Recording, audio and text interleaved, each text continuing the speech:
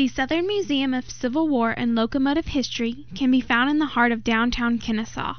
The museum showcases how the railroads played an important role in the Civil War, delivering supplies and weapons to the troops. The museum also features the famous General Locomotive, an engine involved in a famous railroad chase. On April 12, 1862, James J. Andrews and Union soldiers stole the General while the crew and passengers were dining in the Lacey Hotel.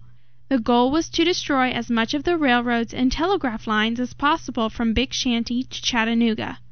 The plan was ultimately unsuccessful thanks to the General's conductor, William Fuller, who chased the Union spies until they were finally captured before reaching Chattanooga. This became known as the Great Locomotive Chase. The Union soldiers who were captured were the first to receive the U.S. Medal of Honor. In 1972, Georgia won a Supreme Court case against Tennessee, granting Georgia the rights to the General. The engine was moved to the Big Shanty Museum in Kennesaw, Georgia.